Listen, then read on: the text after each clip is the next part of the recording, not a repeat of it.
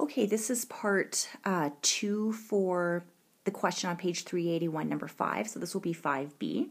So we're taking the same rectangular prism in 5a. So I've got that rectangular prism drawn. I've got the length, which was p, and then they said the height and the width of the rectangular prism were 2 centimeters less than the length. So I've got everything labeled. What B? B is kind of an odd question. It says the rectangular prism has 2 square faces, right? So that's correct. This is one of the square faces, and this is the second square face.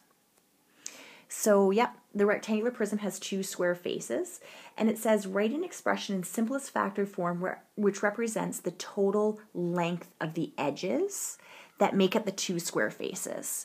So what B is asking, it's essentially asking what would the perimeter be of just those 2 square faces, right? So it's saying add up the edge lengths of each of those 2 squares and what would the perimeter be. So perimeter is like the distance around the shape, and this is a square.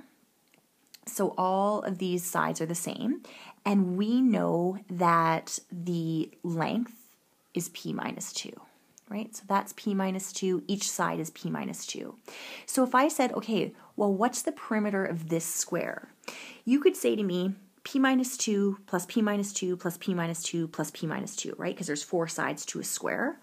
Or you could simplify this by saying p minus 2, and then because there's 4 sides to a square, multiply that by 4. Plus, we have to do that second square, right? So this square here, each edge is p minus 2.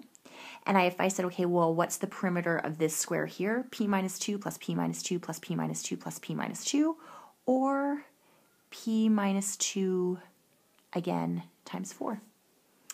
So this is our answer, but it's not quite simplified.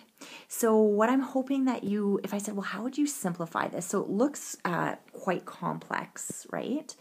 And what you have to realize is that these are like terms, p minus 2 and p minus 2. So I'm just going to add the numbers in front of them.